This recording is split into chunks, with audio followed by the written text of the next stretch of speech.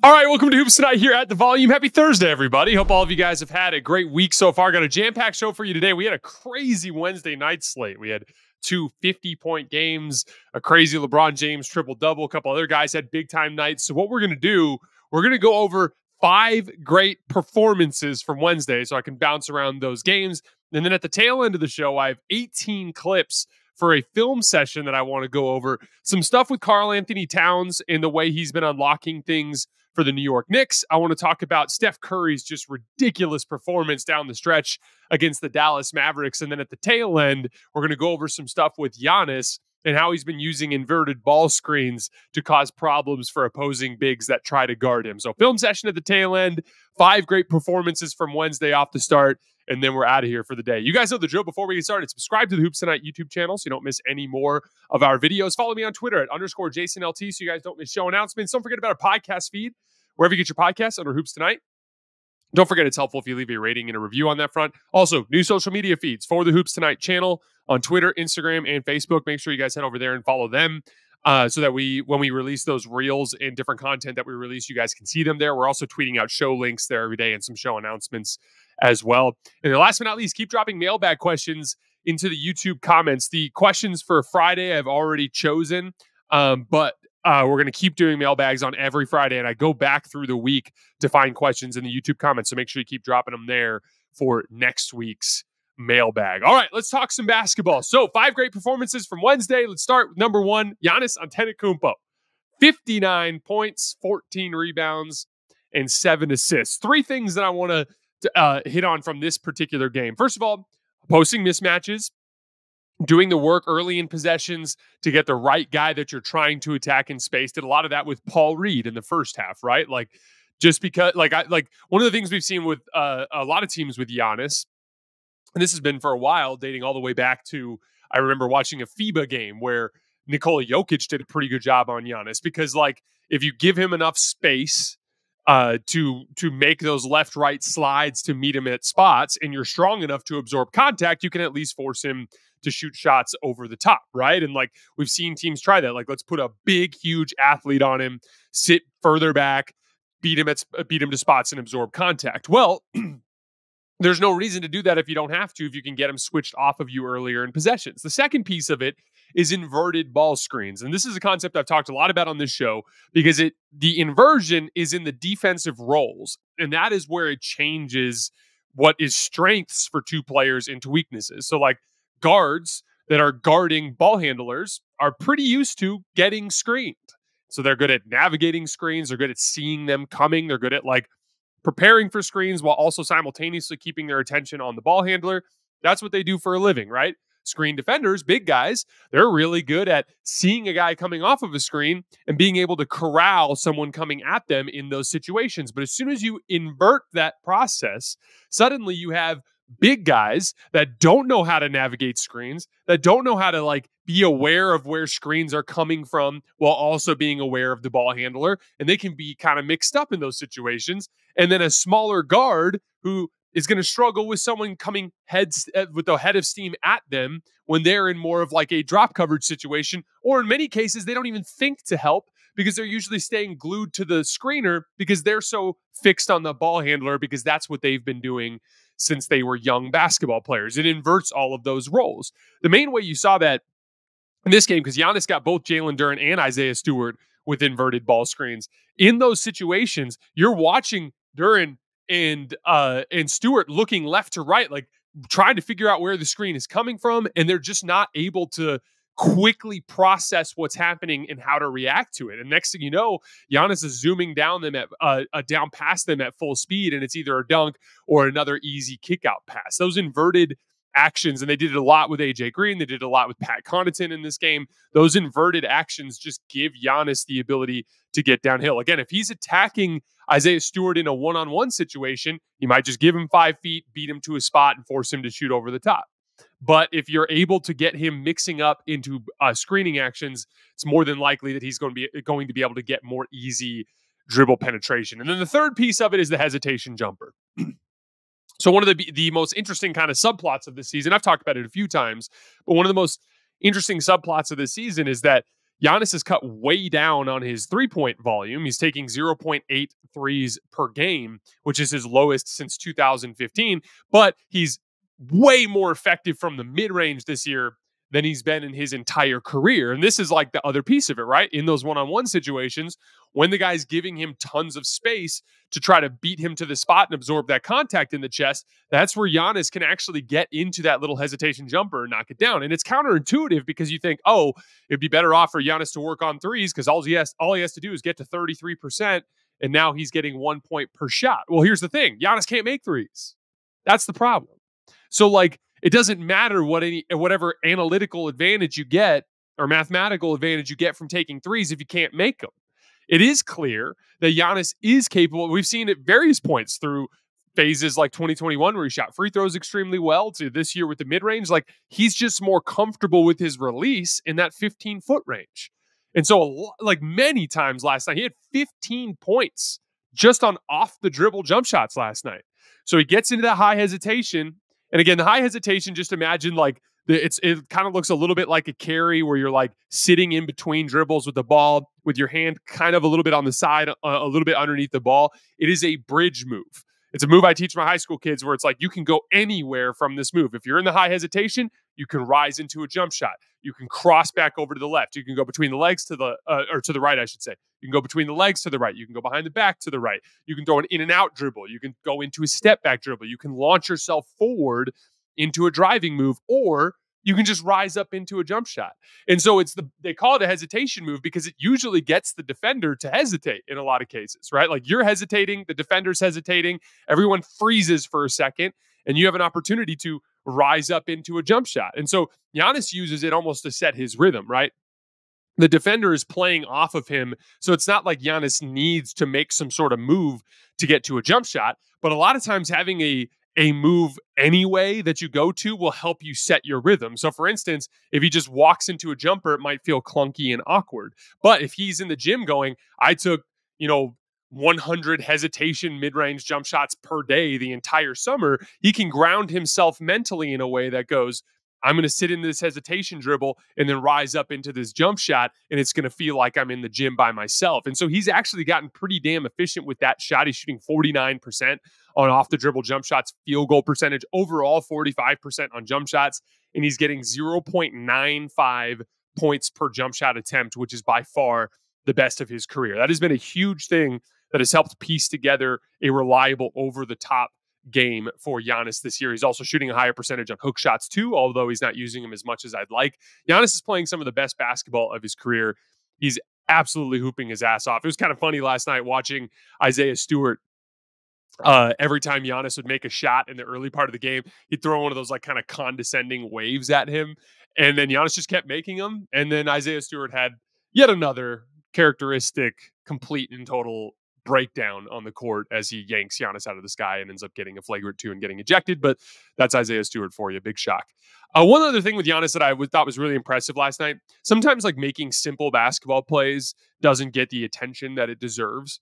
And there were a couple of big plays in this game where Giannis just hit Taurean Prince on like swing passes, meaning like he's dribbling at the top of the key and Torian's guy is kind of digging down to the nail to try to help contain Giannis's drives. And Giannis just rifles a swing pass to Taurean Prince right in the shooting pocket, and he's able to rise up and shoot. It's not anything special. He's not running a fancy pick and roll and whipping a cross-court pass or like drawing a double team and making some beautiful read. It's just simple basketball. I'm dribbling at the top of the key.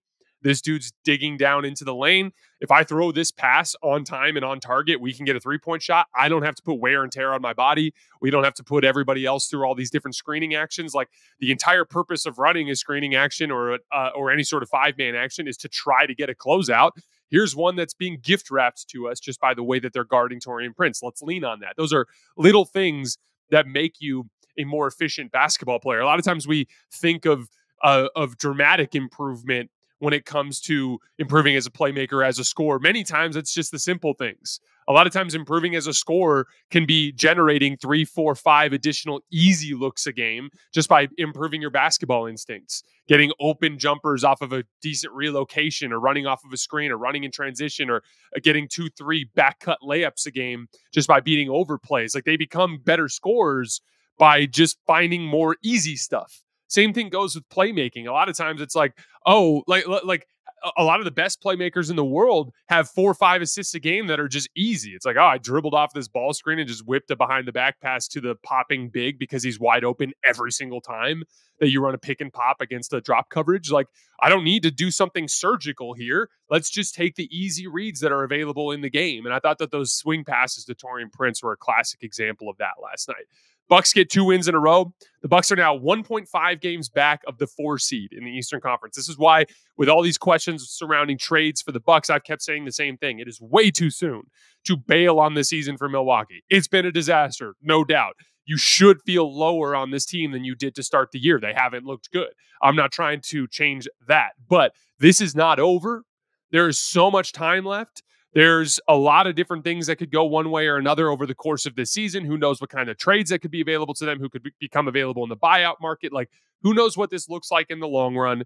They're 1.5 games back of the 4 seed. And most importantly, they're starting to show more competitiveness. I'm seeing more fight out of them. Even in their last couple of losses, there's just more fight. There's fight in the Knicks game. There's fight in the Celtics game. There's just fight coming from this team. And look at their next 11 games. They have Charlotte, Houston, Chicago, Indiana, Charlotte again, Miami, Washington, Detroit, and Atlanta.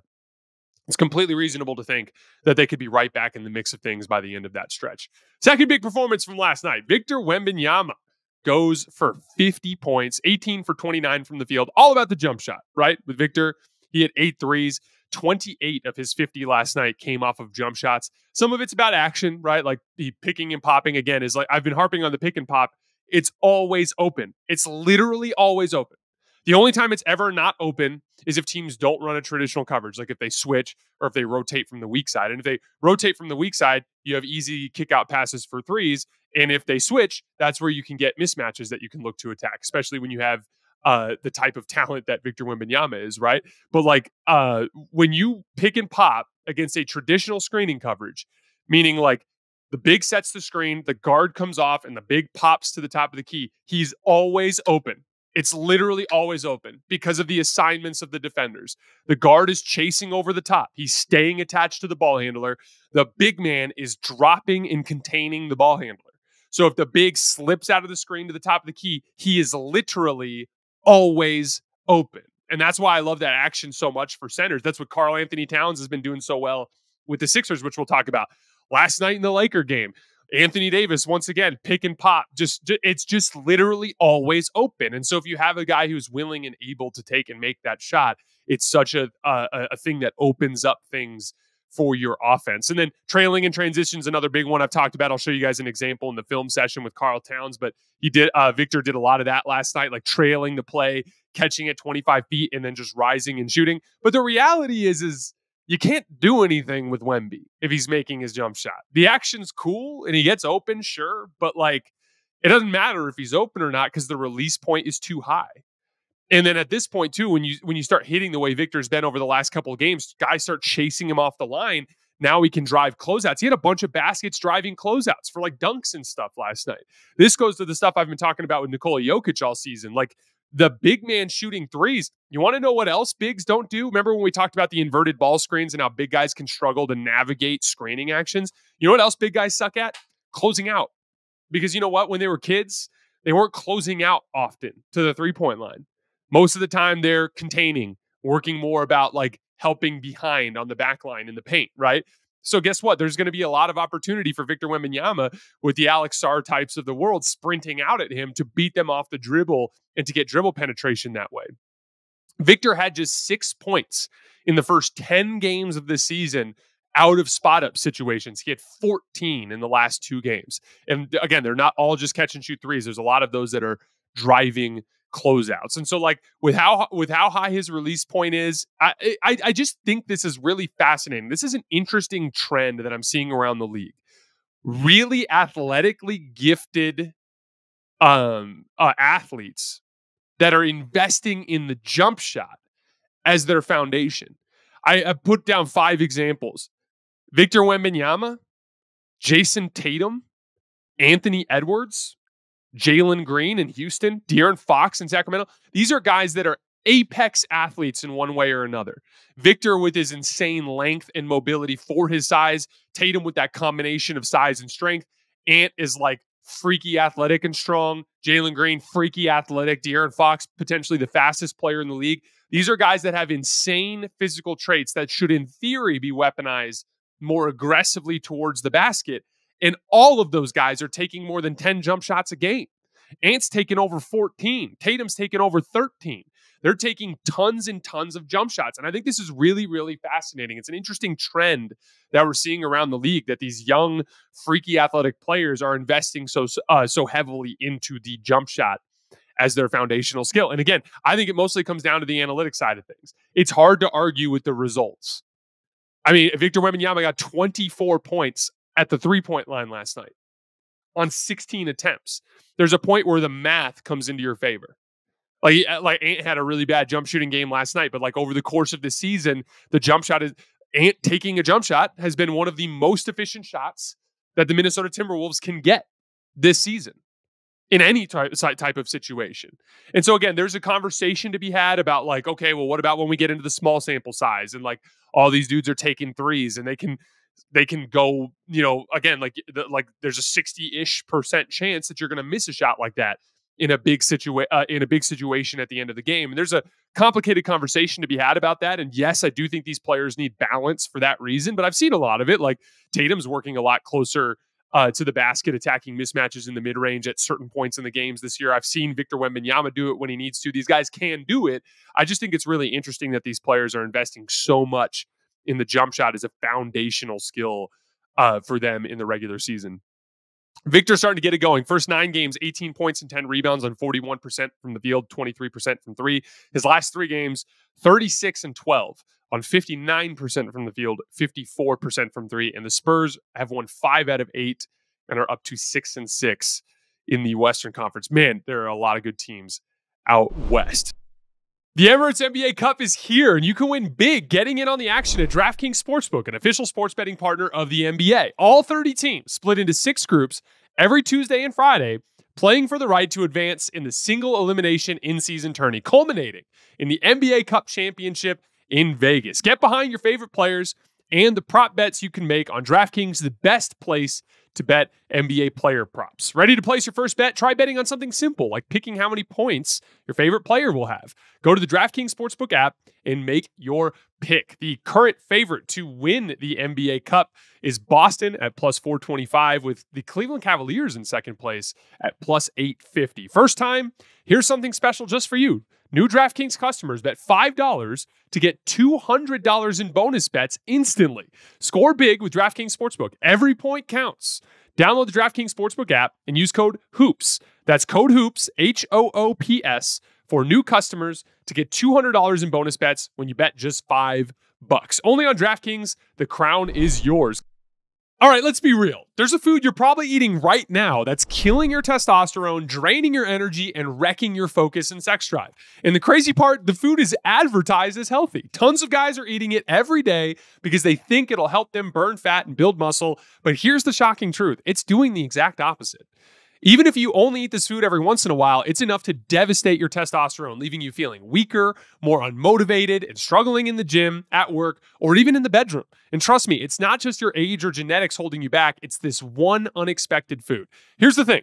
This food is so common that most guys don't even realize how much damage it's causing. But there's a simple way to avoid it. And our friends at V-Shred have created a powerful video that reveals exactly what this healthy food is, this healthy food, and how cutting it out can transform your body, helping you build muscle, lose fat, and boost your energy. So if you want to know what this testosterone-killing food is and how to avoid it, head over to sculptnation.com/hoops. Again, that's sculptnation.com/hoops to watch the video or to click on the link below. This could be the game changer you've been looking for. Trust me, you won't want to miss this. Number 3 from our 5 great performances last night, Jayson Tatum, 36 points, 9 rebounds, and 10 assists. A lot of the same stuff that he's been doing all year. He had 12 points in like straight ISO situations. That's the most he's had in a game since the Knicks game on opening night. He's becoming so great at using his super strong upper body to win leverage battles to get dribble penetration. And then he's getting defenders out of position and drawing a lot of fouls. He drew 2 more fouls in ISO situations last night. And then the jump shot just continues to go in at a high clip. 21 of his 36 points last night came on jump shots.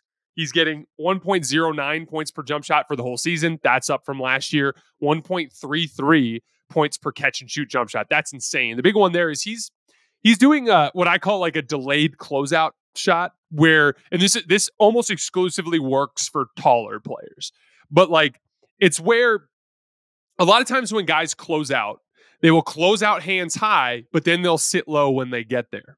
And there's like a little bit of like a hesitation as the defender goes shot first, then worry about the drive, right? And one of the things you'll see Tatum do is he'll catch on the perimeter and actually like let the dude close out, but then like look down as if he's going to drive, and then he'll just rise up into that jump shot. So it's like a catch and shoot with just the slightest hesitation on the catch that lets the defender sit low in a stance thinking he's going to drive for a second, and it turns into a little bit of a delayed hand up on the shot.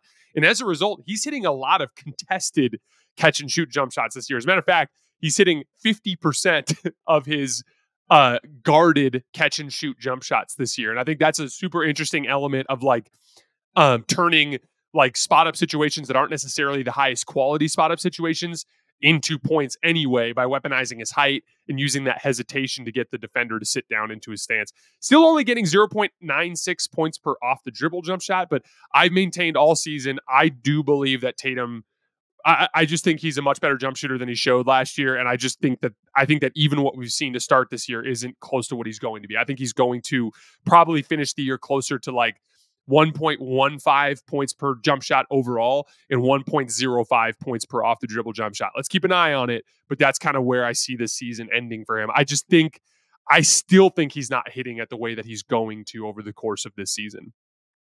But I want to dig into the playmaking for a bit. 10 assists last night. He's averaging a career high 5.6 assists per game, 6 or more assists in each of the last 4 games. And he's doing it every which way. He's doing a lot of like passing fulcrum stuff for off-ball action. We're seeing a lot of this from stars around the league right now. And a lot of teams are using their center for this as well. But like he'll be the hub while like Derek White's coming off of a screening action. He's hitting him with the pass right away. Or like they'll run action to try to get Jaylen Brown a post-up matchup that they like right in front of the rim. And like the Tatum will either like make a nice post entry or like the guy will try to front Jaylen Brown. And then Tatum will throw like a really nice over-the-top pass. Tatum had a really nice over-the-top feed to Jaylen Brown last night. For instance, right? So a lot of like off-ball passing fulcrum stuff. Short roll passing is a big one, like screening for the guards, but screening on the inside so we can get inside position and just throwing that hand up, ball comes over the top. And then they just form these like 3-on-2s on the baseline, usually where there's like shooter in the corner, and like Nimi Queta just sitting under the basket for a lob. And then there's usually like one guy steps up and then there's like 2 guys kind of splitting the difference there. And then Tatum has to make the read. If one of them sinks in on the lob, then he's got to throw the corner pass. Or if he stays out in the corner, he's got to throw the lob pass. And he's just gotten really good at making those reads. And then lastly, whipping kick out passes on drives. And he had a couple of really nice ones last night, a skip pass and a ball screen, like a 2-hand over the top cross court pass to Jaylen Brown in the right corner that went in. He had another one where he drove along the baseline and just whipped a right-handed pass beautifully to a relocating Sam Hauser, who was kind of looping around to the top of the key. A lot of the same stuff that I talked about from Giannis, where it's like a lot of the best playmakers in the world, they supplement their, playmaking with like 4 or 5, like really simple, easy reads a game, like just a smart kick ahead in transition to a guy that has an advantage. Now he's getting a 3-or layup, or a swing pass when a guy's digging too much down into nail help. A lot of those simple things that supplement those playmaking numbers. But again, I think he's gone up a level in a real way as a playmaker this year. Tatum's off to a great start. Another great game for him last night. Number 4, Karl-Anthony Towns. Crazy game between the Bulls and the Knicks. The Bulls jumped them, went up by 22 in the late third quarter. Zach LaVine is sneaky looking kind of good this year. I'm really curious to see if there's a team that talks themselves into LaVine being a legitimate trade target. I would still be terrified because, one, he makes so much money that you have to put out a lot of contracts that could be quality role players to try to get someone like LaVine. And then the health risk to me is still just too big for the type of risk that would be. But who knows? You might be able to get Zach LaVine without having to give up draft compensation. And so I wouldn't be surprised if there's some team that talks themselves into it, especially a team that has a large contract or two that they can afford to get rid of. But Zach LaVine looks kind of spunky this year. That's an interesting trend coming out of Chicago. But the Bulls jump them. They go up 22 in the late third quarter. The Knicks battle back really fast with this crazy late third quarter run. Then it turns into this back and forth dogfight in the fourth quarter. Jalen Brunson hits a little mid-range jump shot that should have been the game winner, but then Josh Hart trying to get a rear view contest on Kobe White ends up fouling him. I was talking about this with Paul, our producer. He's a huge Knicks fan earlier this morning. And like, I understand that the want to make someone feel uncomfortable in a situation like that, but like you got to be so careful in those situations because guys flop. And I don't like this, but NBA officials, for whatever reason, seem hell-bent on like micro-analyzing three-point attempts when it's on a last-second possession. There's just so many iffy calls that get made in those situations. And so like you got to be very, very careful in those situations. And Josh Hart just took it a little too close and picked up a foul. And then the Bulls hit 3 free throws. And then Jalen Brunson got a decent look on a little left shoulder fade, but it literally went as close to going in as it possibly could without going in, and it pops out, and the Knicks end up getting a loss. But Karl-Anthony Towns finished with 46 points and 10 rebounds. It's his second 40-point game of the year. It's his fifth 30-point game of the year. He's averaging a career-high 27 points per game, a career best 65% true shooting. He was absolutely barbecuing Nikola Vucevic last night, especially on closeouts, just driving right by him and getting to the basket, but he was also torching him. Just like facing up, hitting jump shots, beating him as the trailer in transition. A lot of pick and pop stuff like we talked about. I've got a couple examples I'm going to show you guys in the film. Not from that game, but from the game against Philly on Tuesday. He had 24 points in the Bulls game just on spot ups and rolls. Here's what's crazy. Karl-Anthony Towns has been converting rolls and spot ups both over 1.5 points per possession to start the year. It's been a huge part of the Knicks offense to start. We will get a little bit further into that in the film session. And last but not least, for our 5 big performances from last night, LeBron James, 35 points, 12 rebounds, 14 assists for the guy who turns 40 in a month. A couple of weeks ago, I was talking about the Lakers after they had a couple of bad losses in a row on the road trip. And one of the things I said was like, yeah, LeBron hasn't been too good to start this year. And when the Lakers come out flat, like they had on the road in a lot of those games, like it certainly is going to manifest in like a lot of issues that LeBron can exacerbate when he's not playing as hard as he's capable of playing, or when he doesn't have the athletic juice that he's capable of having. But what I said in that situation was he's not the one I'm worried about.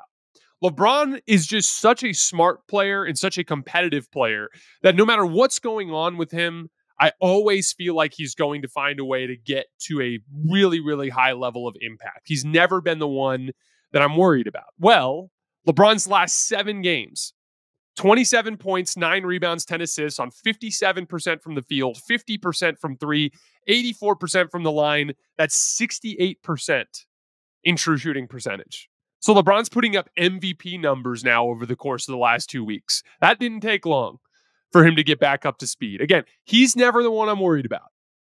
What am I worried about? D'Lo sometimes? Yes. Am I worried about Rui sometimes? Am I worried about Gabe? Am I worried about a lot of different guys on the Laker roster? Absolutely. But LeBron and AD, I just trust them to be at the level they need to be at. That's why I look at this team as such a trade candidate, because like the foundation has been so rock solid since January of this year in 2024 that I feel like it has to be invested in at some point. LeBron's shot creation data has been insane. LeBron has been the best pick and roll player in the league to start the year. He's getting 1.30 points per pick and roll, including passes. That's number 1 in the league by a mile among the 40 players that have run at least 100 pick and rolls this year. So among those high volume pick and roll players, he's been the best by a lot. The guy in second place is like 9/100ths of a point behind, almost a full 10th of a point behind him. He's at 1.10 points per ISO, including passes. That's 7th among the 19 players to run at least 50. And he's at 1.09 points per post up, which is 5th among the 15 players to run at least 40. So LeBron just has completely turned his season around, just like we talked about with Jokic and the Nuggets. LeBron has completely turned his season around over the course of the last few weeks and is playing once again at that superstar level, which is what the Lakers have needed out of him so badly. How his jump shot continues to be deadly. He's at 1.21 points per jump shot this year, but especially off the dribble. He's getting 1.21 off the catch, but he's also getting 1.21 points per off the dribble jump shot. He's off to his best pull-up shooting start of his career. bullying smaller players. He was torching Jalen Wells last night, who got the LeBron matchup from the opening tip for the injured Memphis Grizzlies team. And then one of the other big things that's really turned things around, or I shouldn't say turn things around, but like that has been different this year for the LeBron and the Lakers compared to last year, is we saw a lot more of what I begged for this summer. If you guys remember from the Olympics, LeBron operated a lot as that passing fulcrum for the top of the key as off-ball action was happening around him. And in those situations, LeBron is able to conserve his legs, but weaponize his brain on the offensive end of the floor. In my go listen to the season preview that I did for the Lakers before the year, this was something I begged for. Take the lesson from the Olympics. LeBron chills athletically for extensive stretches in the regular season, but mentally, he is still incredibly locked in as a competitor, one of the highest basketball IQ guys in the league, and one of the top 2 or 3 passers in the league. So if you put him at the top of the key and you put the ball in his hands and you have everybody running action around him, he can make the reads to either, one, make the kill pass. So like a guy gets open on a cut and he's going to hit him for a layup, or a guy breaks open at the 3-point line, he's going to hit him for a shot. But at the very least, LeBron will set up the other offensive players for the Lakers with advantage situations, opportunities to drive closeouts, opportunities with the defenders sprinting at them instead of geared up on them with ball pressure, which again, this has been an issue. We're going to talk about it in a minute with the Lakers, but the Lakers have struggled with ball pressure consistently this year, consistently for a couple of years now. If you can have LeBron operate and let D'Lo and Austin, these guys that can struggle with pressure, move around off the ball and maybe get a catch where the defender's sprinting at them instead of hand checking them full court, they're going to have better opportunities to score that way. And that's been a huge part of how LeBron, like that's been a huge part of what's made this offense work this year, is they're using LeBron in a way that makes sense for his age. He can pick his spots and be aggressive. He had his plays where he looked to bully last night. He had his plays where he looked to slash last night. But for the most part, it's knocking down jump shots and operating as a passing fulcrum from the top of the key, which weaponize LeBron's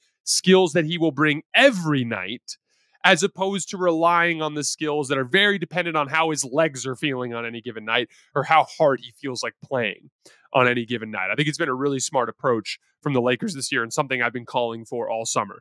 On the Lakers front, big picture, they've won 3 in a row against some bad teams since their bad road trip. So the season has basically come down to they're undefeated at home. In the home games, they've beat 3 good teams and 3 bad teams, and then they had an abysmal road trip, and that leaves them sitting at 7-4. So like, it's weird because if you told me, looking at their schedule, and they've played one of the harder schedules in the league to start the year, if you told me looking at their schedule, like they're going to be 7-4 through 11 games, you would think that I'd be higher on them than I was to start the year. But I'm kind of in a weird spot with the Lakers because I'm actually lower on them than I was to start the season because of that lack of speed. I think there's been so much that I've learned. I've talked so much about the concept of like ground coverage and covering ground in rotation, covering ground in transition, all the elements that speed bring to the table, dribble penetration, all that kind of stuff. Another big one is like, hey, you got to double team these best players in the league. It's like the only thing you can do. And so if you can successfully double team but rotate out of it, then you can get away with getting the ball out of the Stars' hands while still forcing lesser players to take contested shots. But the only way you can do that is if you have the requisite amount of speed in the lineup to cover the ground you need to get out of those double teams. Looking at like a team like the Warriors against the Celtics, usually putting 2 on the ball against Tatum is an absolute death sentence. But if you have the speed to recover out of it, you can still bog things down in those situations. And so my kind of like influx of appreciation or understanding or whatever you want to call it of the way that speed, leads to success in the NBA, that specifically has caused me to be lower on the Lakers, despite the fact that they've been 7-4, because they still just have too many stretches where basically this is what happens with the Lakers. If LeBron and AD don't engage themselves athletically, like what they did in the fourth quarter last night, if they don't do that, the team looks dreadfully unathletic because LeBron and AD are the athletes. LeBron and AD are the guys that bring that for this group. So there's stretches last night where, maybe LeBron's not battling on the glass as hard or AD's not super engaged, and then they just get absolutely mauled on the offensive glass. They gave up 34 more points in transition last night. They've been basically the worst transition defense in the league. Like whenever LeBron and AD aren't engaged athletically, the rest of the team looks dreadfully slow and the wheels fall off. Ball pressure continues to bog down their guards every single time. Their guards can't beat it off the dribble and actually create penetration off of it. They struggle with it, right? But then when LeBron and AD engage themselves, they look like a real basketball team because they can cover for some of the athletic limitations of their team. But so many of these games are coming down to LeBron and AD flexing their individual muscles to regain control of these games. And last night was such a great example of that. And I think that's a dangerous build for a team that has an older star in LeBron James at age 39. If there was more athleticism to balance out the skill among, because the role players have a lot of skill. Rui is skilled. Austin is skilled. D'Lo is skilled. Dalton Knecht is skilled.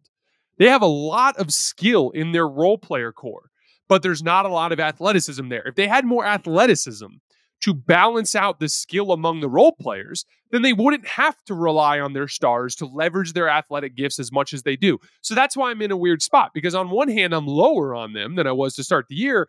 But on the other hand, I'm also optimistic in the sense that, like, if they hit on a trade and if they get Jared Vanderbilt back and they become a faster team, I still love the LeBron and AD duo at the top. Austin Reeves, once again, hit just a ridiculous step back three on the left wing last night that ended up being one of the more important shots in the game. Austin's a hooper. He's a gamer. I count on that guy to make plays. They just need athleticism. And so I'm lower on them. But if they can supplement that athleticism at some point during the season, all of a sudden they become a very interesting and dangerous team, in my opinion. I do love the AD shooting element. This is the second game last night where AD basically closed the game, popping to the three-point line. Love that he's confident in those situations. I think it's such an important thing for them to lean on because, one, like I talked about earlier in the show, it is always open. The pick and pop is always open. And two, like, make things easier on yourself.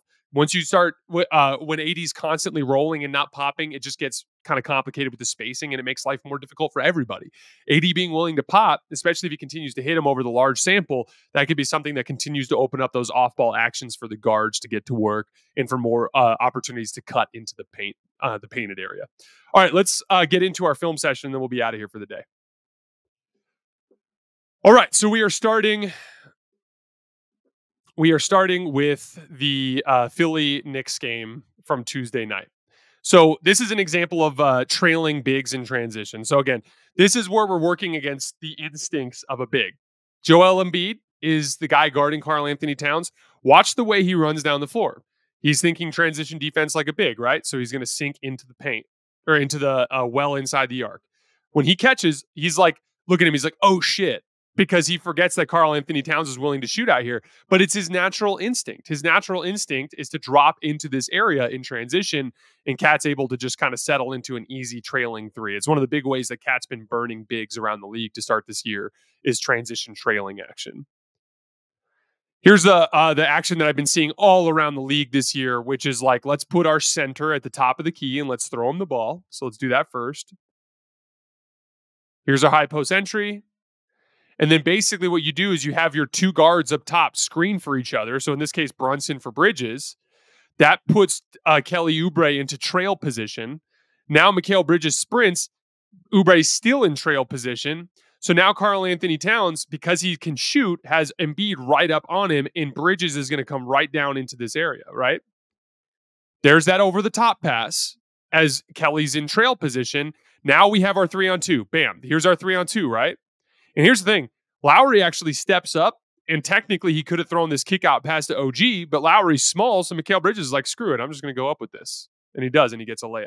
That's the type of action that I'm seeing all the way around the league to start this year, and I think it's just such a smart approach to using your center and creating space underneath the basket. This is one of the things I talked about in the show on Tuesday night, where like Nick Nurse has been having in these ball screens, just having Embiid stay glued on Cat.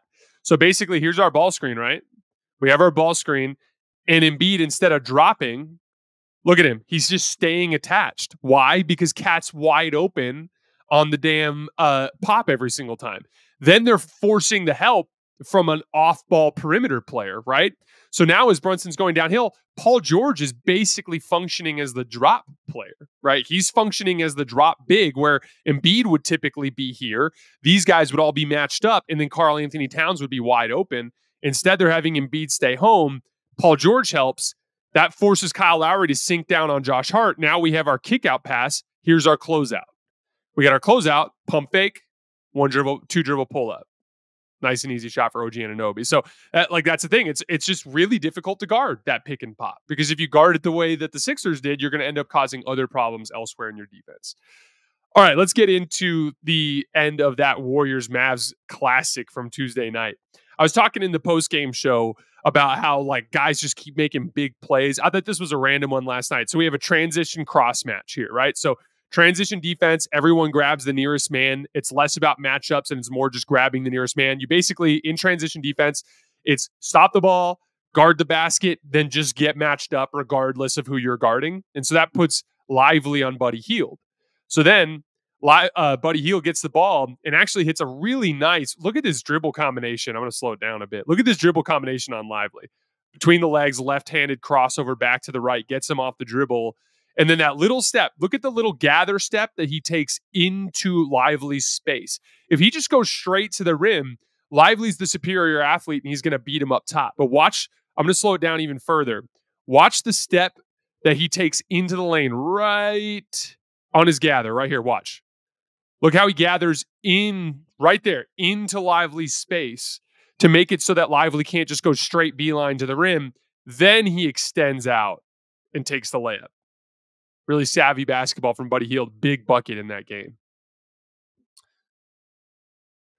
This was some of the things I was talking about in the post-game too, about Moses Moody overhelping in a ball screen.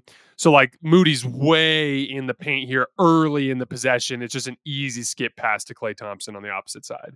But that's kind of one of those things too, where I was talking about with the Mavs with their spacing.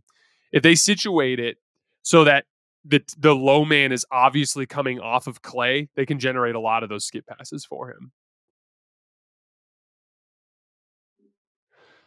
Luka had a really rough defensive night. This was a classic example of that. Watch as Steph is running through. We're going to get a ball screen first.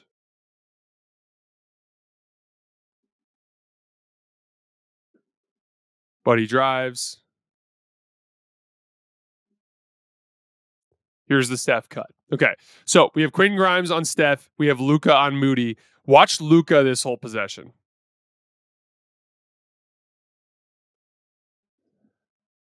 Just stands there. And again, look, there's all they're doing is slipping this screen, and Quentin Grimes is chasing and Luka's just standing and Moody just slips right behind him. Now, again, you could argue that's supposed to be a switch, but let's say it's a switch. Luka's not ready for Steph either. He's too flat-footed. He's not in position to do anything. Even if he switches that, Steph's running off of Draymond and getting an open three. He's got to be lower in a stance, active, ready to move, and Moody just ends up getting an easy dunk. Again, Steph gravity, he does that to a lot of people, but if you're going to guard that properly, you need both defenders 100% engaged.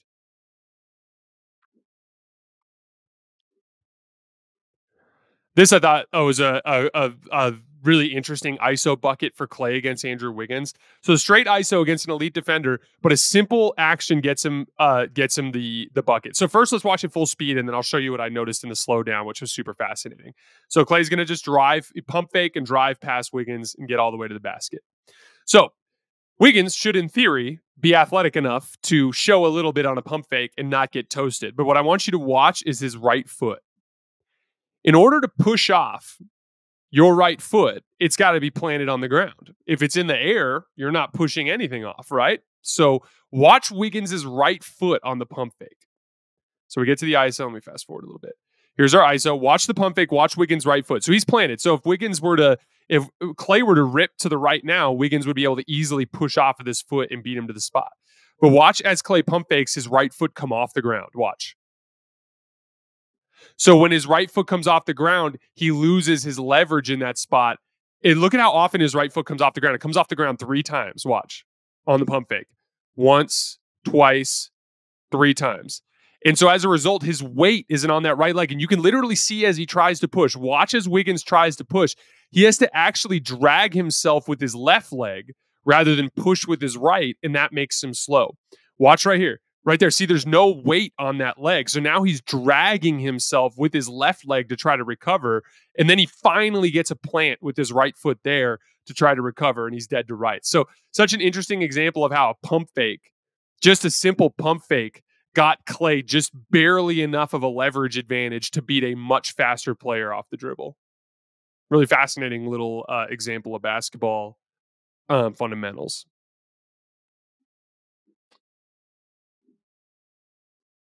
This I thought was an interesting example of Steph's gravity that goes under the radar a lot of the time. So Steph's working in ISO against Grimes and gets to a step back, but watch as the action is happening. Watch Gafford. Gafford is ignoring Looney to basically offer a soft double. He's not double teaming Steph, but he's making it so that if Steph drives past Grimes, he's running right into Gafford. Notice from the beginning, I'm going to play the whole thing. Notice from the beginning, Gafford never actually drops to Looney. He's on Steph the whole time, right? Then he looks to Looney. So what's the problem here? Yeah, you forced Steph into a jump shot, but you gifted Looney inside position. Looney's able to easily box out. And now that Looney is inside position, he's able to get the easy offensive rebound putback. I think he just draws a foul on this one. But yeah, again, so like that's an example of Steph's gravity that won't show up in the box score for him as anything positive. It's a missed shot. But he basically gave Looney easy offensive rebound position because he was gathering Gafford into help. This I thought was the biggest play of the game the Tuesday night that went completely under the radar. It's 112-105 with 4 minutes left. The Mavs are up 7. This thing looks like it's close to over. Luka has Steph in a mismatch in the middle of the floor. Watch Steph. Pokes the ball away, gets a steal from Luka in the mismatch, sprints down the floor.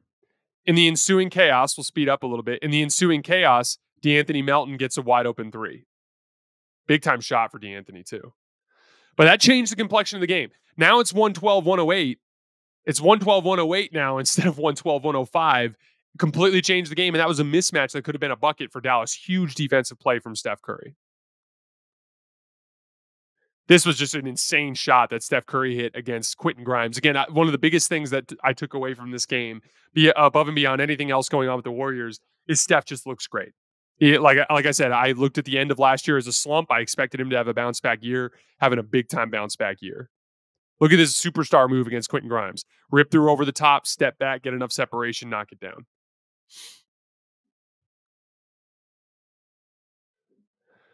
This was another play where I thought Steph, so they ran a lot of this action last night where they would run an initial screen to get Luka onto Steph. So they run the initial screen to get Luka onto Steph, then they bring Gafford up into the screen. This was the action they spammed down the stretch.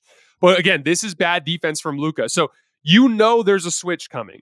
I get it. You know there's a switch coming, but this is too soft of a switch on both ends. Watch Luka just go, okay, you go ahead, Steph. See how he just quits? Luka just says, you got it, Steph. And then Gafford's too far back, and Steph just settles into the gap between them and takes the shot. At the very least, if you're Luka, you've got to stay attached with Steph up until the moment that Gafford is there. Luka was gifting Steph the transition between the switch, and Steph burned him. But look at, again, all these things. Technically, there's an explanation. Okay, Luka was switching. Or the slip from Moody. Okay, Luka was expecting to switch out onto Klay in the corner. I'm not debating that. The problem is it's not about what he's doing. It's about the fact that he's not actually actively athletically engaged in the game on defense. He is sitting and doing the bare minimum. And that is what teams are capitalizing on at the end of these games and hunting him for. And they're getting buckets. And it's costing the Mavs games. It's a real problem. It's something that continues to be a problem extending from last year in the finals.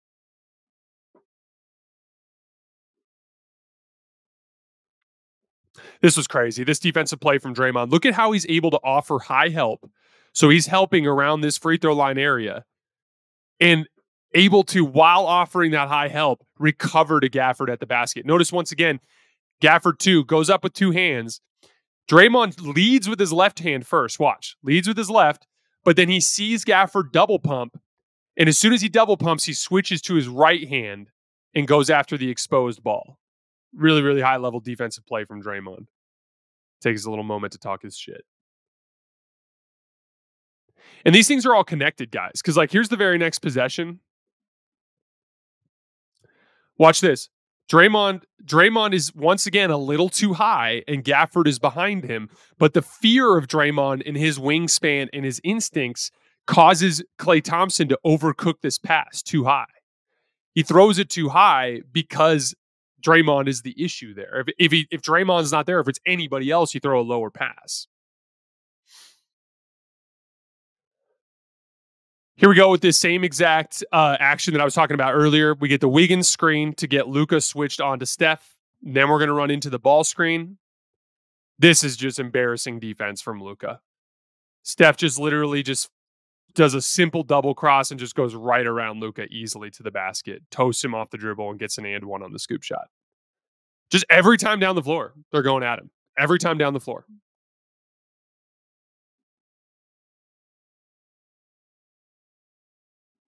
This was the biggest stop of the game, in my opinion. Look at the defense from Wiggins on Luka. I talked a lot on Tuesday night's show about Luka's ability to absorb body blows from Luka without getting completely dislodged and actually knocking Luka a little off balance. This one right here, that blow, he just absorbs the blow. You can look at this last one here, this last bump, boom. Notice on that last bump, Luka doesn't gain any additional space right here. Not this one, the next one. Ready? Right here. Luka holds him off, and now it turns into this one-legged fadeaway from 15 feet. Again, we all know that's a shot Luka can take and make, but he's forcing him into the lowest efficiency shot that Luka takes, which is the contested long two. And then, in this case, we get the exact same sequence. Wiggins screen, get Luka switch. This time, Steph uses the screen. Switch onto Lively, beats him with that little left to right crossover. Boom. Game over. Fun game from the Warriors there on Tuesday night. All right, I just wanted to show you guys a couple of examples of inverted ball screens that Giannis was running. Once again, I talked about how big guys just struggle to identify and navigate screens. Watch Isaiah Stewart here. Just watch him, watch his head. He's like, is he over here? Wait, no. Is he on the left side? Wait, where is he? Oh, wait, no, he's on the other side. Now Giannis is dunking. Look at how all Pat Connaughton had to do was fake that he was running to set a screen on the right and then switch and set it on the left, and it got Isaiah Stewart out of position. The other thing, too, look at Cade Cunningham on the hedge. So Connaughton fakes like he's setting the screen on the right side. That makes Cade think, oh, my hedge is over here. So Cade goes to hedge, but Pat actually sets the screen on the opposite side. Cade's hedge is actually supposed to be over here. It's not. Now Pat effectively can screen both guys, and then Giannis gets the dunk. But again, it's all about putting guys into positions that they're not normally in. Exact same thing here with Jalen Duren. Watch the flip of the screen, this time with Connaughton. Again, fakes like he's going to set it on the left side, causes the hedge on the left side, but then turns and screens the opposite side, and Giannis is able to get downhill easily. All about putting people in roles that they're not typically in. All right. Get back to our full screen here. All right, guys. That is all I have for today. As always, I sincerely appreciate you for supporting me and supporting the show. I'm recording a mailbag later this afternoon that will go up on, I think it's going up on Saturday and Sunday. Again, keep dropping mailbag questions. We're going to get to them on the upcoming Fridays throughout the rest of the season. As always, I sincerely appreciate you guys for supporting me and supporting the show. And I will see you tomorrow.